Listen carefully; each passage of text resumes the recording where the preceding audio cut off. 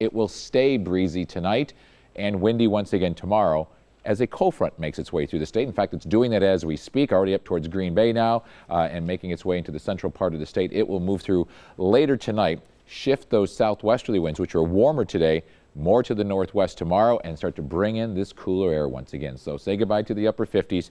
Tomorrow we'll be back into the 40s. This evening, not bad. Temperatures staying in the 40s, 46 degrees. That breeze, though, will be a little on the chilly side as wind chills start dropping in to the upper 30s by late evening. Completely opposite, if you've been watching earlier, saw Steve Shamraz and Delaney out at Dodger Stadium, where it's been in the lower 80s today. By the first pitch later this evening, 74 and breezy with northwest winds anywhere from about 10 to 20 miles per hour. Back here at home, we had the high pressure today bringing us the sunshine and the warmer wind. The cold front comes through later tonight.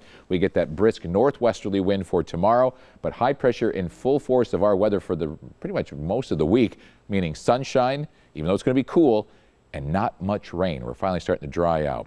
Temperatures tonight dropping down close to freezing inland, 35 here in Milwaukee, but wind chills will be in the 20s at the bus stop for the kiddos in the morning. By afternoon, not as warm as today, by at least 10 to 12 degrees, a high of 47 in Milwaukee, still windy, and temperatures in the low to mid 40s elsewhere. Here's your 7-day forecast. This is tomorrow night. Temperatures once again dropping into the upper 20s to lower 30s.